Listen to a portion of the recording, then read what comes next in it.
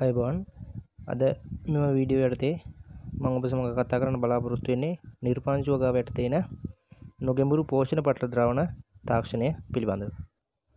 නොගැඹුරු පෝෂණ පටල ද්‍රාවණ තාක්ෂණය කියන්නේ සංසරණයේ වන ද්‍රව ක්‍රමය යටතේ නිර්පාංශු වගාව සඳහා අපි භාවිත කරන එක්තරා ක්‍රමයක්. මේකෙදී අපි පෝෂක මාධ්‍ය නොගැඹුරු ඇලියක් තුල ගලා යාමට සලස්වලා තමයි ශාක වලට අවශ්‍ය පෝෂණය ලබා දෙන්නේ. දැන් ඔබ මේ දකින්නේ ඒ වගේ නොගැඹුරු එළියක්. පෝෂක මාධ්‍ය ගලා යන නොගැඹුරු එළිය. මේදී සාමාන්‍යයෙන් මුල් තෙත් වන මට්ටමට විතරයි පෝෂක මාධ්‍ය ගලා යන්නේ. මෙම ක්‍රමය යටතේ වගා කිරීමේදී අපිට මූලික වශයෙන්ම අවශ්‍ය වෙනවා පෝෂක මාධ්‍යයක් සහිත ටැංකියක්. අපි විශේෂයෙන්ම සැලකිලිමත් විය යුතුයි මේ පෝෂක ද්‍රාවණයේ pH එක සහ විද්‍යුත් සන්නායකතාව පිළිබඳව. මෙම පෝෂක ද්‍රාවණය ඉහළට එසවීම සඳහා අපි ගිල්විය හැකි පොම්පයක් භාවිත කරනවා.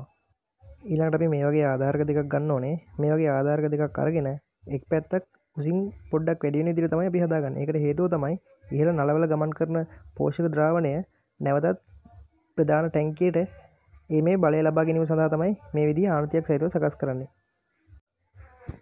ඊළඟට පෝෂක ද්‍රාවණය ඉහළට ගමන් කිරීම සඳහා ප්‍රධාන නල සවි කළ යුතුයි. ඒ ප්‍රධාන නල හා සම්බන්ධව කුඩා නල සම්බන්ධ කරනවා අර ඇලිය සහිත විශේෂිත නාලයන් තුළට මේ පෝෂක ද්‍රාවණය ගමන් කිරීම සඳහා.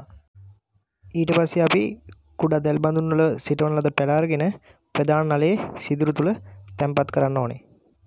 මේ මූලික පියවර වල ටික අවසන් වුණාට පස්සේ අපිට පුළුවන් අපි අර කලින් සම්බන්ධ කරපු පොම්පේ ක්‍රියාත්මක කරලා පෝෂක ද්‍රාවණය ඉහළට අරන් යන්න. දැන් ඔබ මේ වීඩියෝ එක දකින විදිහට පෝෂක ද්‍රාවණය ඉහළට ගමන් කරනවා. ඒ වගේම අර අපි මුලින් සඳහන් කරපු ආනතිය හින්දා නැවතත් ද්‍රාවණය පෝෂක ටැංකියට ගලාගෙන එනවා.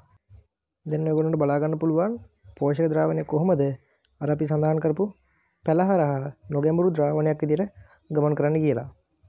ප්‍රධාන ටැංකියෙන් ඉඳන් ආපු පෝෂක ද්‍රාවණය පැලහරහා ගමන් කරලා අර ආනතියත් එක්ක නැවතත් දැන් ආයේ ප්‍රධාන ටැංකියටම පැමිණෙනවා.